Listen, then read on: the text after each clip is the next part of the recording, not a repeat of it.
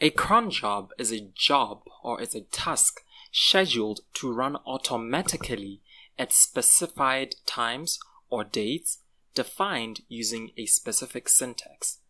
In this video, I'm going to show you how to schedule your emails so that they can be sent or they can run at specific times without the intervention of a human user. Hello everybody, welcome to Coding 101. My name is Kutlo. If you're interested in improving your web dev coding skills, this is the right channel to subscribe to. So subscribe to my channel for more web development content if you've enjoyed. Like this video and leave a comment in the comment section. Now, there are many reasons why you might want to schedule an email to be sent at a specific time. Now, one reason I can think of is, let's say you've built a subscription-based e-commerce website.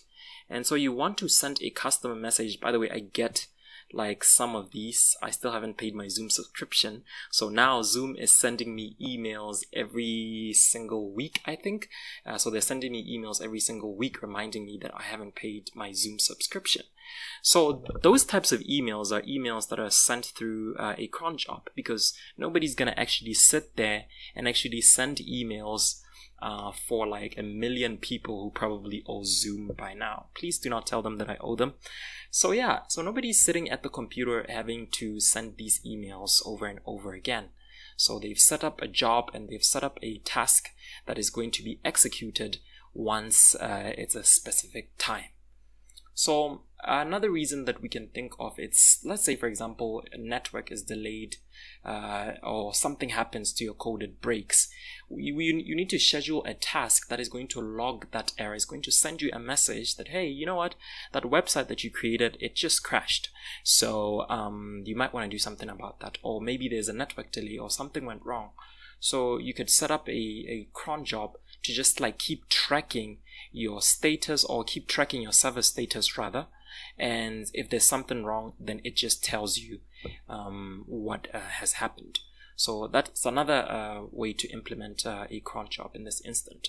So of course, in order to create these repetitive tasks, like I've been saying, we're going to have to use what we call a cron job. So cron is actually a tool that allows you to execute something on a schedule. It's typically done using the cron syntax. So it allows you to execute a function whenever your scheduled job triggers. So the syntax is used to specify a cron job. So the syntax is as follows, and if you want to learn more about the cron syntax, you can just go to crontab.guru, and so this is where a cron syntax is actually created. So this is the time, this is the schedule that we're going to give to our cron job, and it's going to know that at this specific time this should be implemented. So what we have in front of our screen is the time 4:05. So there's going to be, if we were to implement this directly in our code, then what would happen is that each and every single day at 4:05, a certain task would be executed. But as you can see, this is sort of like 1, 2, 3, 4, 5. So it has like 5 parameters. We can specify the day that this cron job should actually run. So we can say maybe the 12th. So what's going to happen is that every month, every 12th of every month, the 12th day of every month, let me say, at 4:05, a function is going to be executed. So the cron job is going to check each and every day that, oh, is it 4:05? Is it the 12th of that particular month? And that's when it's going to know when to execute, whether to execute or not to execute a particular task. We can also specify the month, and we can just say, just do it in February, okay? So each and every single year on the 12th of February, on the 12th of February at 4:05, make sure you execute certain tasks. So this is how you can implement it. So this is how you can create the cron syntax in order to, so that it can align with your cron job. Okay, so these are fields that we're going to combine in order to form that syntax, and it's going to specify when and how often actually a particular command or a script should run. The commands and schedules are defined as follows. So now that we know the commands or so now that we know the cron syntax, we can just like go directly and implement cron. So we're using that code that we first used in order to send emails. So if I'll leave a video or a link on the cards so that you can just like check it out.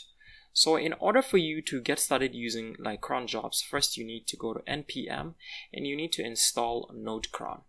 So Node Cron is the #1 go-to package, Node.js package that is used in order to run these cron jobs. So that's exactly what we're first going to do. We're just going to, first of all, cancel that. And then we're just going to say npm install Node Cron. And then after we're done, we are going to import the library into our Node.js script as follows. And then what we want to do now is that we want to define a task. So you can define a task by just simply using a function. So there is our task. So our task, all it has to simply do is to console log running a task every single minute, because we're going to schedule it to run every single minute. So that is what our task is. So now that we've created our task, this is all our task does, by the way. We're going to schedule the task to run at specific intervals using the schedule method. So we're just going to say cron.schedule like that. And inside of here, we're going to put in the cron expression in a minute. And then the second argument is going to be the task like that. Yeah. Now, if we want the cron job to run every single minute, we can just go to crontab.guru. And what we can do is that we can just like get rid of everything in here. And oh, sorry about that. Let me just do it properly. Yeah, we can just like replace everything with an asterisk like that. And this is going to run our task every single minute. We copy that, put it inside of our code like that. And so what's going to happen is that this console log is going to run every single minute. So now we're going to start our project again. Just going to say nodemon app.js. So I'm going to wait for a minute. I'm going to pause and wait for about, I think, 2 minutes or 3 minutes to come through and wait for the console to log, for the task to actually be executed on our console. So I'm just going to wait for 3 minutes. I'm going to pause the video. So it's been over 2 minutes and I'm waiting for the third console to like come through. And there it is. So it has printed to our console at least 3 times because I've been waiting for 3 minutes. So we can see that our cron job is actually working as it should. Now remember, what we want to happen is that we want our email, actually our email function, our emails to be sent at a particular time. So what I think we're going to do is that we want our emails to be sent each and every single month on the 28th, right? So this will be sort of like an invoice to just like sort of remind a person how much they owe. So in order to do that, maybe we're going to send it at what time? Maybe I'm going to put 0 over here.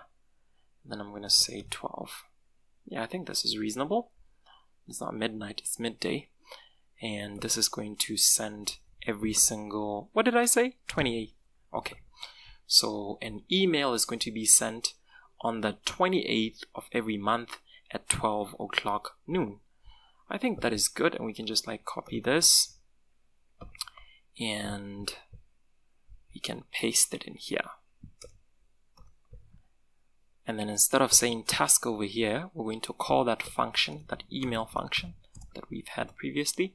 Oh, sorry, actually the email function is called send email, like that. So yeah, and so what's gonna happen is that every single month, on the 28th of every single month, an email is going to be sent out using the cron schedule. Right, so I think that is about it for today's tutorial. I hope you've learned something new, because I know Cron is not something that is really popular around so many different circles. I think it has so many different applications that you could use it, that you can use in your code. So make sure that if you're having problem understanding this, just let me know in the comment section, and I'll probably make a second video that is only based on Cron and does not have to do with emails and stuff. So thank you very much for watching. I hope you have subscribed to my channel. If you haven't subscribed, please do subscribe, and if you've learned something new today, or if you've enjoyed the video, like the video, leave a comment in the comment section telling me why you didn't enjoy the video. So yeah, thank you so much for watching. I will see you on the next video.